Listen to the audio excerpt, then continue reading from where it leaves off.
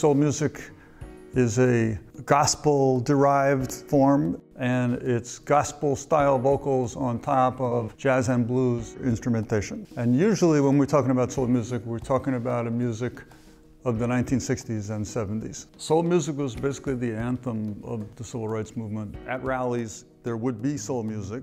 And in fact, Martin Luther King made remarks about how important soul music was to the movement and how it advanced integration.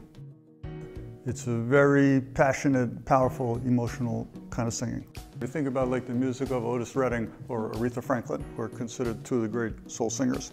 They both came out of the church. Their delivery is very strong and very passionate, and they convey a lot of emotion, which we see in the church with a very different focus. All of the songs are about love and romance and secular music as opposed to sacred music. So it definitely came out of the church, but it was not an easy transition.